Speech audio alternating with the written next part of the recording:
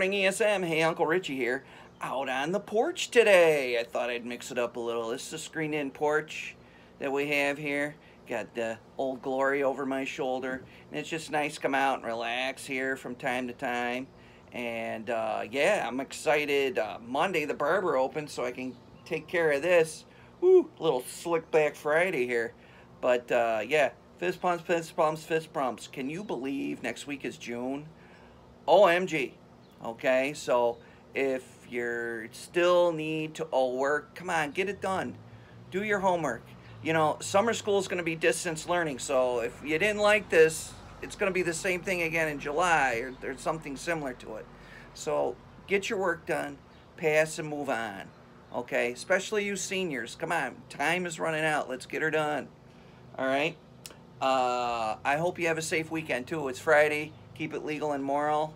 And we'll talk to you soon. But hey, now to the fist pumps. We've got Carlicia Weekfall. Congratulations. You're working hard in math. Keep it up. We got Jaden Ellis. Okay, you too. You're doing great in your schoolwork and keep it up. We've got, oh, and those were both from D. Ranson. It sounds like your math teacher. Okay, we got Kevin Post. Okay, keeping regular communication through distance learning. That's from Ms. DeSantis.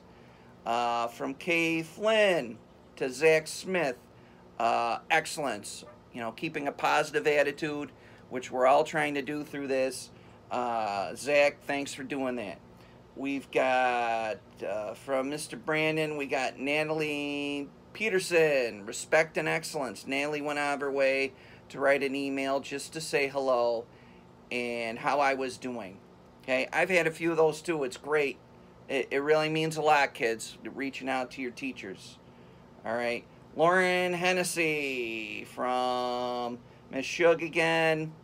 Lauren continues to work hard in algebra and will continue to ask questions. Keep it up. We've got Bryce Rowe, also from Miss Shug, professionalism, involvement. Bryce continues to work on his algebra and stays committed to his work. Nice job, Bryce. Okay, from Mr. Ribzak, we got Sophia Costello. Sophia does a great job transitioning to online learning. Also, we have from Mr. Ribzak, Josh Enslin. Josh does a great job in distance learning. Alessandra Fernandez, nice. AF's been doing great for me too, for Mr. Ribzak. Doing a great job in transition learning. Keep up the good work. These are all earth science. Okay? Good job. We got, and then finally we got Brian Gailey, okay, from Mr. Ribzak. Doing a great job and keeping up with your earth science. All right? Again, weekend, keep it legal and moral.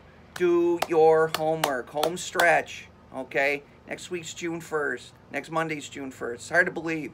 Okay? You do your homework, you pass. Yeah, I don't know what else to say, but again, it's your choice. Okay? But Richie loves you, and talk to you soon. Bye!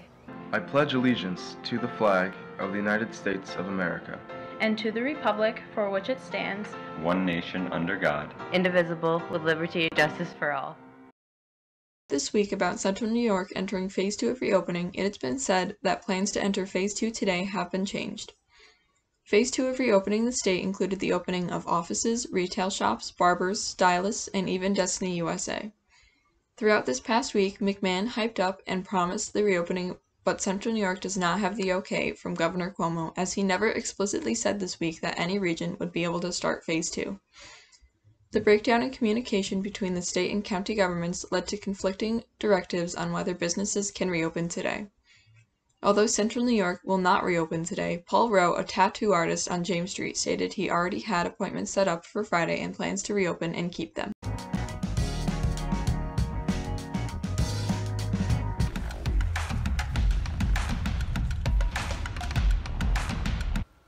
With COVID-19 finally starting to settle down, the NFL is looking into whether or not they will be playing this year. According to the Dolphins owner Steve Ross, he says that there will definitely be a season. The league will release its full schedule this week. I'm Isabel with your sports. The Premier League is set to return on June 17th after a 100-day break. Also, the Security A League is set to return on June 20th. These games will most likely be played with no fans. Tiger Woods and Peyton Manning defeated Phil Mickelson and Tom Brady in the match. A total of $20 million was raised during this charity event. I'm Chris with Sports.